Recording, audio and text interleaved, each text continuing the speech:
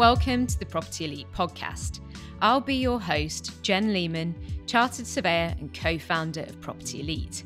Stay tuned each week for more on industry hot topics, market updates and new RICS guidance. In today's video, we look at the new Class MA Permitted Development PD rights. This is essential listening for RICS APC Planning and Development candidates, as well as any candidates involved in advising clients on planning and potential uses for commercial premises. So what are PD rights? PD rights allow certain types of development to be carried out without full planning consent being granted. This could, for example, facilitate certain changes of use. PD rights are generally limited by Article 4 directions in certain areas such as conservation areas, national parks and areas of outstanding natural beauty, AONB.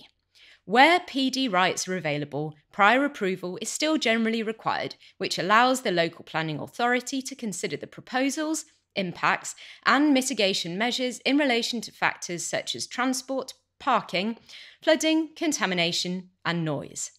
What does MA stand for? MA stands for Mercantile to Abode. Class MA is therefore a PD right set out under the General Permitted Development Order. So when does the new Class MA PD right apply from? That's from the 1st of August 2021. What is the new MA PD right? Class MA creates a PD right from use Class E to use Class C3 residential. This will essentially help to increase the supply of housing by revitalising redundant commercial stock, commonly located in high street locations.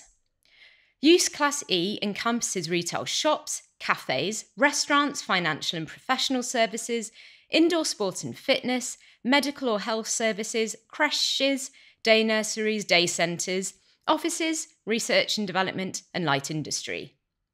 So, are there any restrictions on the Class MA PD right?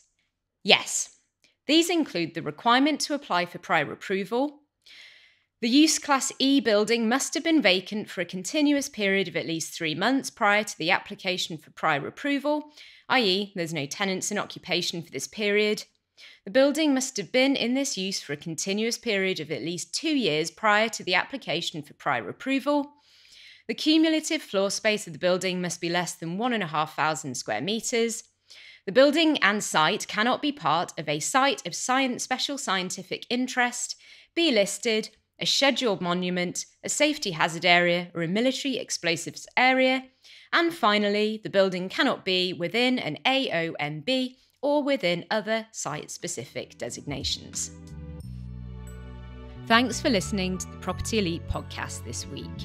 Head to our website to check out our full blog, free and paid support resources and services, free consultation for every single RICS APC and ASOC RICS candidate, and also ask us any questions you have via the website chat blog. See you next week.